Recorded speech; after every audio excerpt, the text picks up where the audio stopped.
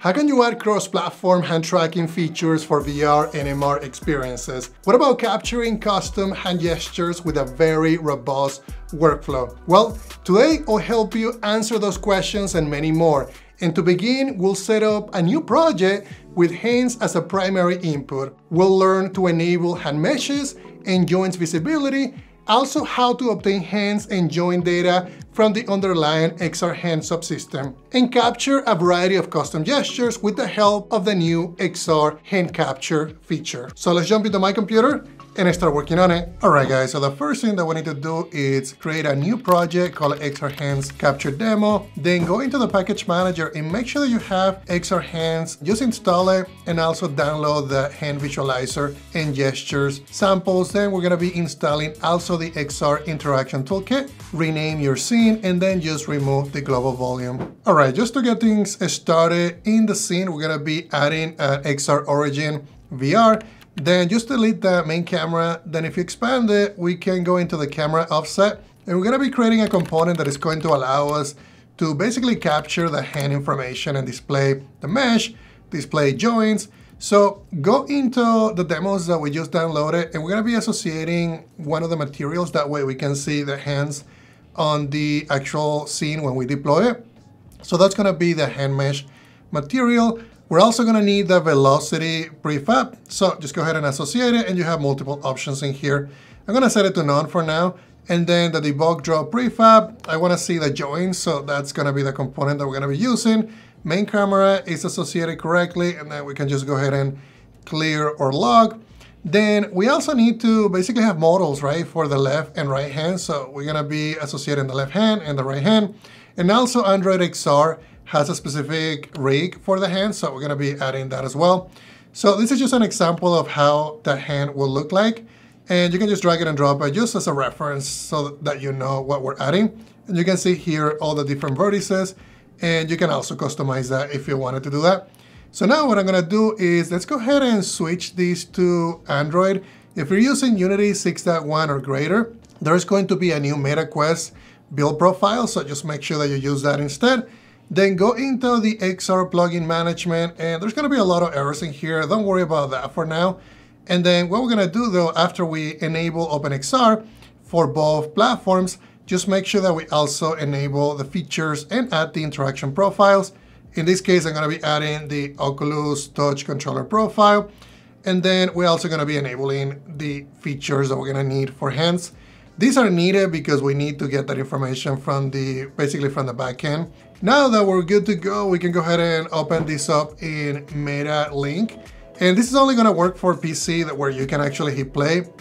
But you can see that in Unity now we can see the hands, and this is happening all in real time, right? I'm moving my hands, and now we can see the joints in here. If you're using a Mac, you can deploy to the actual device. And you can see how the different transforms move as we're moving our hands. So now if we go back into the package manager, just go ahead and search for Meta, and we're gonna be installing the Unity OpenXR Meta component. That way we can get additional features that are gonna allow us to basically get closer to the platform. In this case, this one is going to allow us to basically enable pass-through, which is what I wanna do. I wanna have pass-through features so that we have pass-through and also hands.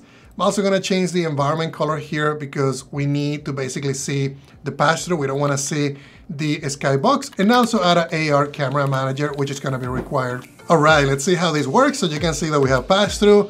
My hands are rendering correctly. We're running here with MetaLink, and we know that pass-through and hands are working correctly. Okay, so the next part, we're gonna be focusing on how we can actually get joints information within C#. So I have a C# class that is called placeObject hands joint, which we're gonna be looking at right now.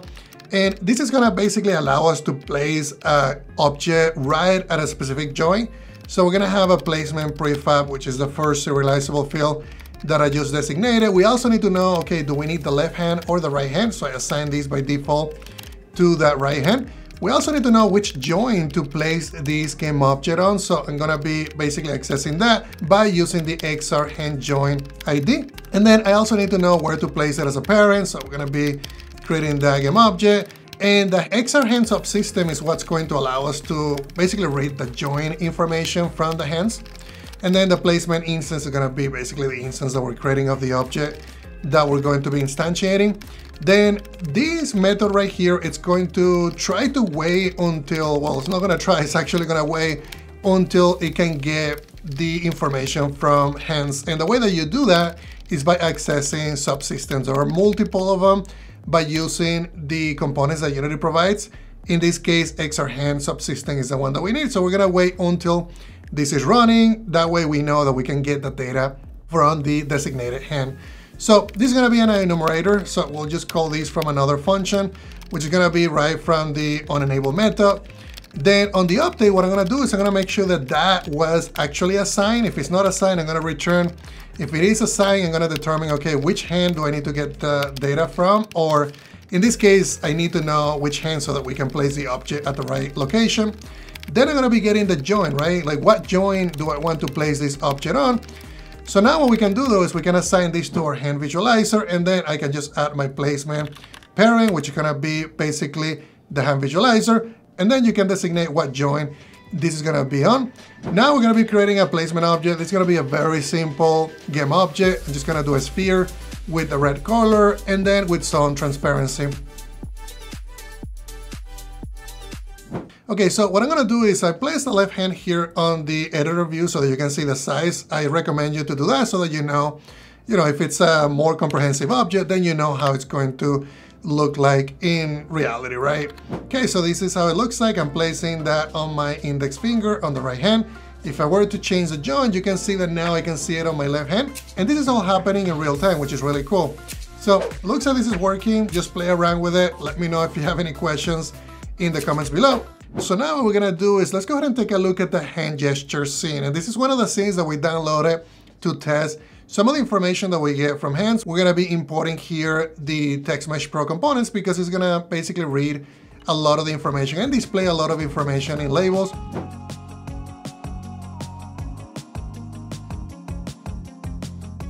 So let's go ahead and import the hand capture example. I'm gonna go back into XR hands and then make sure that you import it.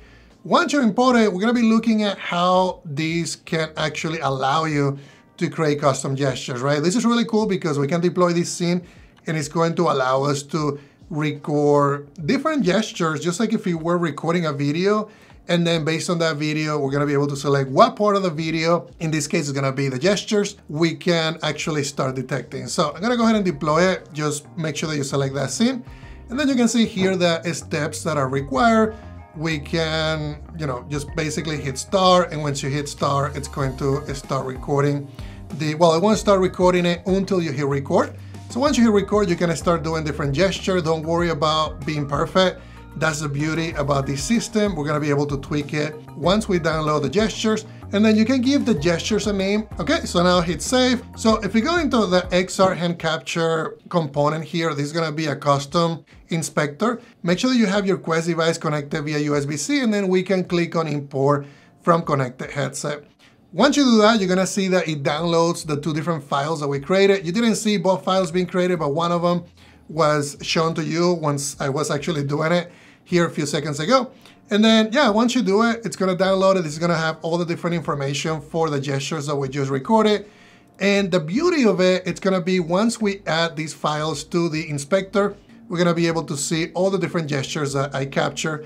The cool thing with this though is we can just select which custom gestures we're gonna be able to detect. And then this is really flexible, right? If you wanna do 2 fingers, 3 finger detection, if you have a custom gesture that your app is going to implement, then this is gonna allow you to do that. So let's try the rock, paper, scissors here. Looks like I capture rock, paper, scissors. This is gonna be the hand.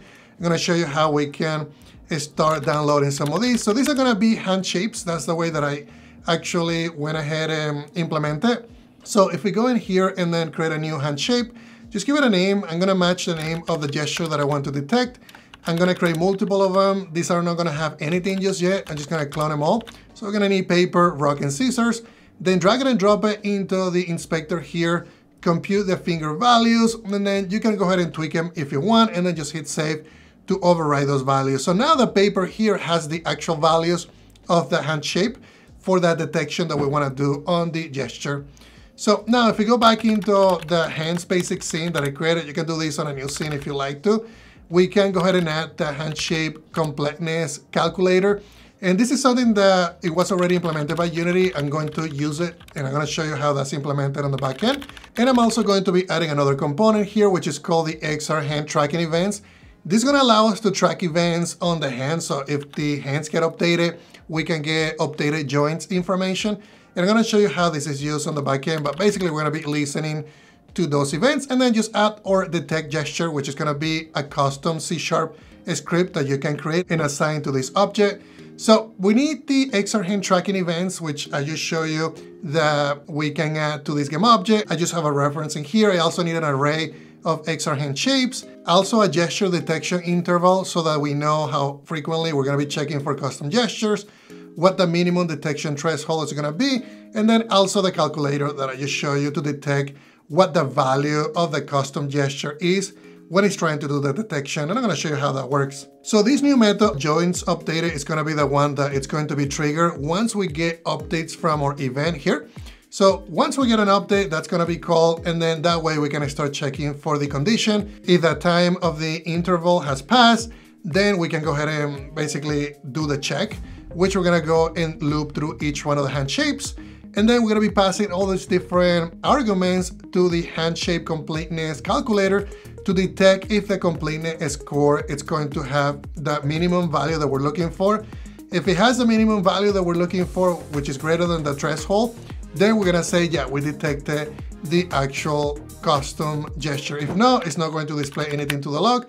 And then let's go ahead and associate these components that are required. We're also going to be adding the hand shapes that we're looking for. So we're looking for rock, paper, scissors. I also have other ones that I added before just as a reference. So I have a rock, a paper, scissors, gun, and also 2 fingers. And you can see that it's all working now. We can do basically rock, paper, scissors, and the system, it's actually detecting it. You can see the console on the left side, giving us the score values, and also the correct shape detection is happening. Well, let me know what you think about the features that I show you today in the comments below, specifically the new XR hand capture feature. If you would like to explore the XR hands project, grab it from GitHub. Also, don't forget to subscribe, and as always, thank you very much for watching, and happy XR coding, everyone.